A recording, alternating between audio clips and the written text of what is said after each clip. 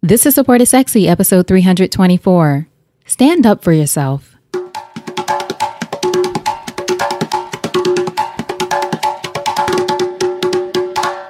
Welcome to Support is Sexy. I'm your host, Elaine Fluker, entrepreneur, author, and founder of Chic Rebellion Media. 5 days a week, Monday through Friday, I interview inspiring women entrepreneurs who share their wins and their lessons to help you take your business and your life to the next level and create something sexy. Here we go.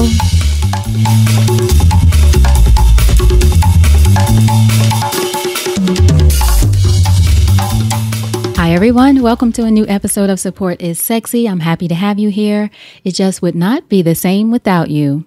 And today, I actually need your feedback. I have a story to tell you. Sit back, I got a story to tell. As you all know, if you've been listening for a while, in the past year, it's almost been a year now, I relocated from New York to Atlanta, which required some adjustments.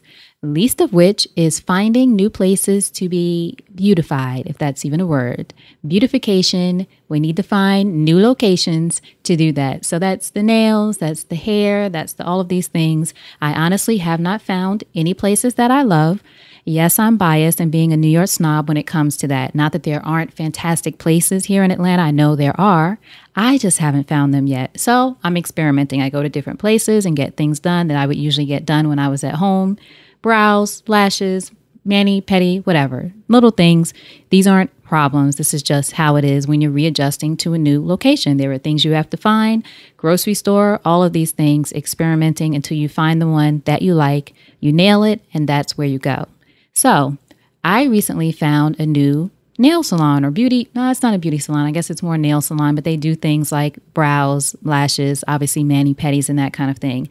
It's a new place. I decided to give it a try. I went there for a manicure first, I think, and then a pedicure. And then I went back recently to get my lashes done. Now, that's not something I do regularly. Usually it's when I'm going someplace or doing something. For those of you who don't know, that means getting false lashes placed on. I get individuals. This might be too much detail, but you understand. I know some of you are makeup artists. I know you get it. Others of you, we just enjoy doing these things every once in a while.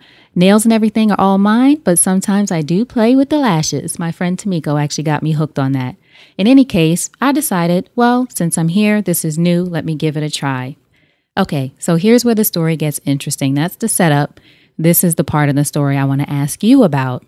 So I go in, the lady is lovely. Her name is Julie. She said her name is Julie. So she tells me to lay down, of course. It seems very relaxing in a private room, a small room, nicely decorated, very peaceful, laid back. And she tells me what she's going to do, asks me what kind I want, etc. We go through that. I lay back, then another young lady comes into the room and they start talking. And I think they're going to talk just for a little while. Maybe she's asking her something. They're not speaking English, so I'm not certain what the context of the conversation is. So it's fine. They start talking and she keeps talking and she keeps talking and she keeps talking and she keeps talking. 20 minutes go by the whole time that Julie is giving me my treatment and trying to tell me to relax, which is funny. I guess I was tensing up. The entire time they were having a full-on conversation in this closed space, quiet, which would have been otherwise a quiet room where I could just lay back, have a few minutes just to myself, nobody asking me for anything, treat myself and all of that. It would have been a pleasant experience had that not happened. But here's the thing. At no point throughout that entire time, even though I thought about it the entire time, because I kept in the first few minutes, I'm thinking, okay, they're going to wrap it up. She must be asking a question. She must be complaining about something, etc. But then as time went on, I was probably tensing up because the whole time I was thinking, I should say something. Should I say something? But I don't want to hurt her feelings. I don't want to be disrespectful. I don't know if I was afraid that Julie was going to mess up my lashes and put them on upside down or something. I mean, what's the worst that could happen, right? I'm the customer. I should be able to say, you know what? I really would like peace and quiet. Can you talk about whatever this is? Because I don't know the context of the conversation. Later, I could have said something, but I didn't. And it was because, at least at that time in my mind, I was thinking, okay, it's not a big deal. You're being too tense about it. You're getting uptight about this. There's no reason. Just let them talk. What's the big deal? Just relax. I literally went through all this conversation when I'm supposed to be relaxing in order to make them comfortable as opposed to thinking about myself. Now, What I started to question after the whole experience, and she was perfectly nice and the treatment was great and I loved the lashes and all that good stuff. She told me to come back if there's any problems. I thought about even telling her after when I was paying, you know what, next time you should make sure that you do it with no one else in there so it can be more relaxing. Then I thought, again, I talked myself out of it. Oh, just let it go. You're being petty. What's the big deal? That kind of thing. That was last week. And I am still thinking about it, which is why I'm bringing it to you. And which is why I believe that really bothered me. Not the fact that the young lady was in there talking for 20 or 30 minutes nonstop, even though a customer was sitting there. There's that. But what bothered me is that I did not stand up for myself. So that is what I'm bringing to you today. Are there times when you know that you should stand up for yourself, even if it's what may seem like the smallest, simplest, most common pedestrian thing? Is there a time when you should, or are there times when you know in you, there's something in you, it bothers you, you feel like you need to stand up for yourself? And not, obviously in this case, it's not that someone is doing something to you, but still, you don't feel comfortable maybe, or you're in a situation where you want something done differently, something that you're even paying for. Hello, that was me. Something that you're paying for. You have a right to say, oh, this isn't how I want it. It's all about how you say it, right? It's not that you say it. I say it in reflection now. It's how you say it. So I'm sure I would have said it in a way that's completely lovely and it probably would have been fine. In fact, I'm sure it would have been fine. But there was something in there that was not afraid to say anything, but wanted to not disrupt anything, or that talked myself out of it and almost belittled myself for even thinking that this was something that I should complain about. Does that make sense? Is this something that any of you go through? And I don't have the answers for all of this. As I said, it's just something I've been reflecting on, but it's been with me for a week. So I know that it bothered me and that I should have said something, because sometimes, most times actually, saying something is the easiest way to let it go. You do it in a way that honors the other person, which I'm sure I would have, explains to them what your position is, why you're making this request, and then you let it go and you move on. Instead, you might end up like me and carrying little small grievances around that pick at you for over a week, right? Instead of just letting it go, saying it in the moment and moving on, you hold on to it. And this happens, of course, when you're getting a mani-pedi or any kind of treatment, but it can also happen in your business, or it can also happen in your personal life. I mean, there's times, I'll tell you all, there are times too, I'm closer to my parents now in proximity wise. I've always been close to them as far as relationship, but closer to them in proximity. I'm an adult. Now, there are some things that they say that I just have to let it go. They mean well, they love you. You just got to let it go. Otherwise, you'll be constantly stressed. There are times when you just let things go. But even in that case, with your family, your friends, whoever it is, if it's something that deep within you, you think it really bothers you, upsets you, or whatever, you just feel like it's something that you need to say something about, say it in a way that honors the other person, but that really honors you and your feelings and your thoughts. Are you all in your feelings? Maybe. But hey, say, you know what? I think I might be in my feelings, but this is what I'm feeling about what you just said. Sometimes you need to let it go. Most times you need to let it go and not hold on to these things that you are going to, again, could potentially carry for weeks. Sometimes these things go on for years. Have you ever had a conversation with someone about something you did that you weren't even aware of a long time ago, sometimes years ago? I don't know if I've had that conversation. I'm trying to think. Maybe. I'm sure I have. There's probably something that, or just even if it's not a year or so ago, something that you did inadvertently, didn't even think about it, and the person was so injured by it, and you had no idea until they finally said something. So we all do it. Like even the women that I'm speaking about, I'm sure they meant nothing by it. They were speaking actually quietly, so it wasn't like they were screaming.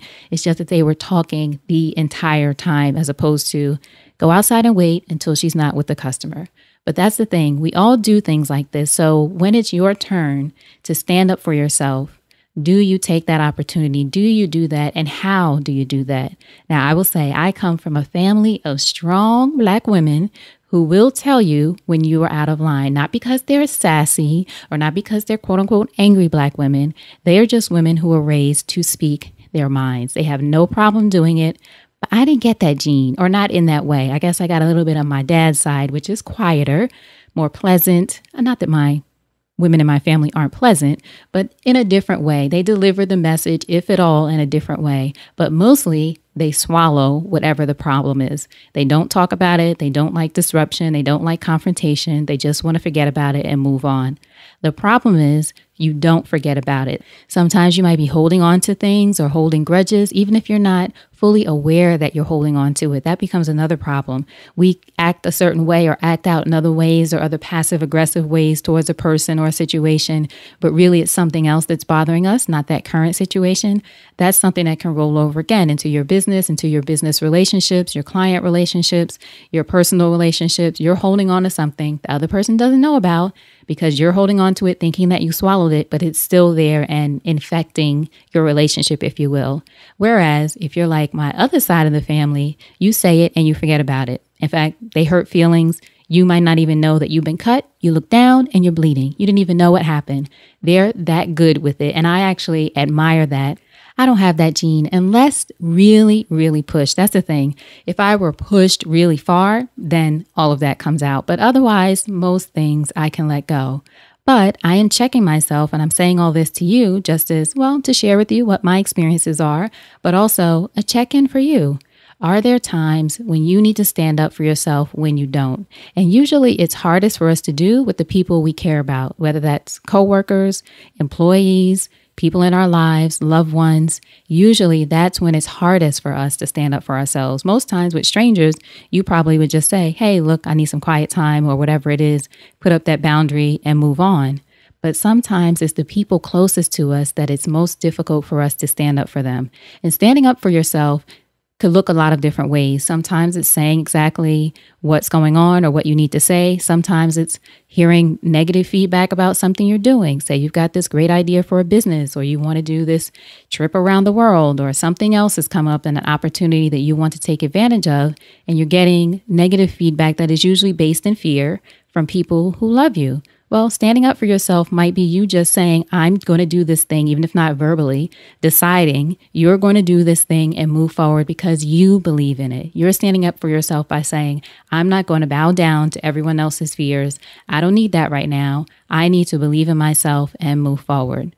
So again, I don't have all the answers. I did want to share it with you. Let me know what you think on social media at Elaine Fluker, at Support is Sexy. You can post an Instagram story about it. You can leave me a comment. You can mention me on Twitter, Facebook, wherever it is. Communicate with me and let me know what you think. And of course, if it's something personal, you can email me, Elaine at Elaine Fluker. But doing it on social media is great because everybody gets to see it unless it's a private message. But otherwise, everybody gets to see it and we can talk about it. Let me know what ways you are standing up for yourself. All right. So thank you so much for being here. You know, I appreciate you and thank you for indulging me in my personal story here. Always checking in with myself, right? Always encouraging you to check in with yourself. So now, until next time, you know what to do. Go out there and create something sexy. Stand up for yourself. And I'll talk to you soon. Take care.